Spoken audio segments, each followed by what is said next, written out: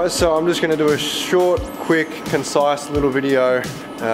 So as a lot of you know, I'm just finishing up working on my full built Forester, tons of crazy stuff. So if you haven't seen it already, like I always say, go and check out the playlist, the Carrot build 2.0.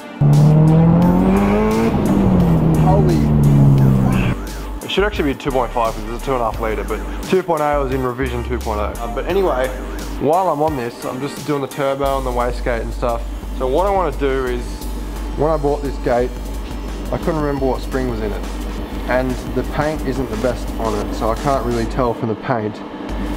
So I'm going to show you guys how to set up a really quick and cheap and simple tester, so you can actually see what the cracking or the spring pressure is for your wastegate. So all you need is, you can get a cheap 5, 10, 15, whatever. They're super cheap, just an air compressor regulator. So obviously the input, you put the fitting that you use for your air compressor. In this case it's a Nitto. It's a 1/4 inch BSP, which most regulators are. And then I've actually used a JMac style. For those of you who don't know what that is a JMac style. So that fits a 3 or 4 mil silicone hose perfectly on it. Also 1/4 inch BSP. Okay, so obviously you're going to want to put your silicone hose on here, attach it to your side port of the wastegate,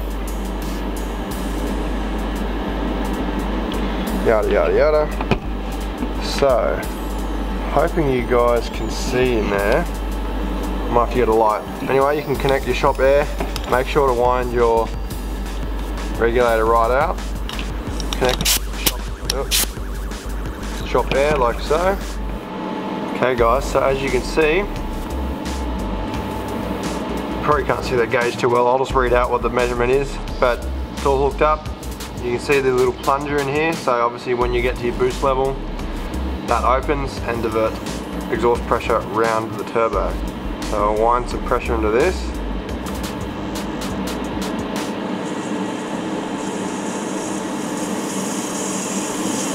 And it's starting to crack now at, geez, it's like 5 pounds.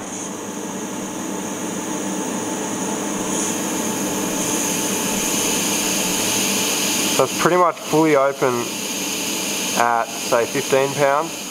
Yeah, so it starts at 5. So what I'm going to do is, I've got another couple of springs.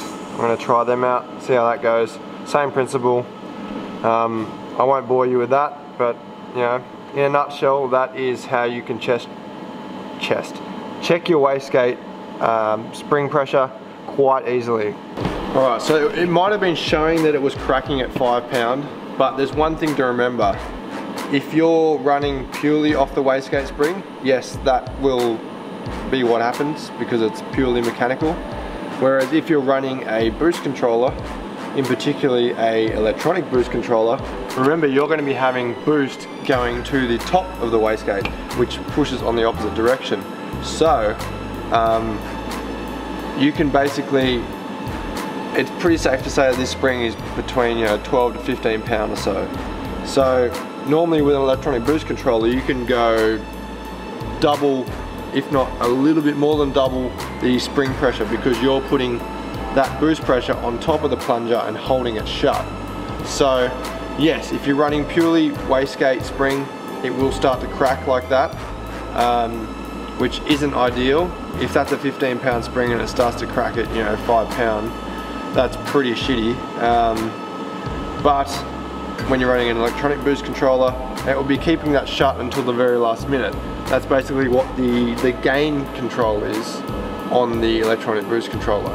So it basically says how long to hold that boost on top of the port until you want to hit full boost, and then it will let it all off and then the gate will open. So that gives a more hard hitting kind of feeling. I do like that in my cars, if the car's built for it obviously. So, oh, that probably just shook the whole camera. Sorry. So just a quick change from what you just saw. I ran that test another couple of times and it looks like it's more like a 10 pound spring, which is even more unideal. So I figured I may as well show you quickly the inside of a wastegate while I'm here. So as you can see, that's the spring. You've got the top lid that kind of acts upon it. So that is pushing against the diaphragm. So essentially, when that opens up, hopefully you can see that. So this diaphragm is obviously sandwiched down by the lid. Yeah. So that's the plunger. There's normally a fire ring in there. So whenever you're installing a wastegate like this, make sure that the fire ring is in there, otherwise you'll have an exhaust leak and you'll be scratching your head, what the fuck's going on? But it'll be that.